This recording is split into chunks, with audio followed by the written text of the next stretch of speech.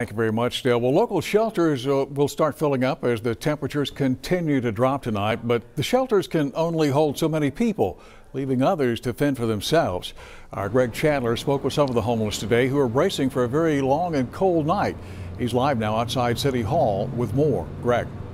Lee, as you may be able to tell behind Lee, many of the homeless gather here at City Hall because it's close to several of the city's shelters, soup kitchens, and other charities. However, some of the homeless I spoke with earlier today say they don't think they'll be able to get into a shelter during this cold front, leaving them to find other options. Corpus Christi's homeless are gearing up for a chilly week. I don't know where I'm going. Plain and simple. Overnight lows are expected to be near freezing levels.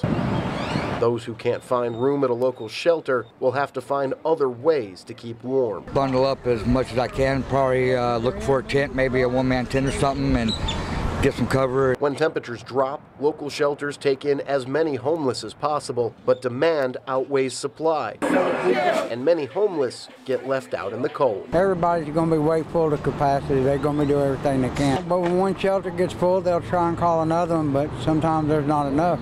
You know. It depends on how many people's coming through town.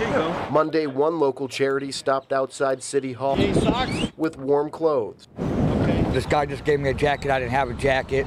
I got a beanie, I got some socks. I'm really warm. I'm very grateful. Some homeless even picking up items with others in mind. I'm going to get a blanket now. If I don't end up using it, somebody you run into will. A small, heartwarming act on a cold night. Everybody out here ain't bad.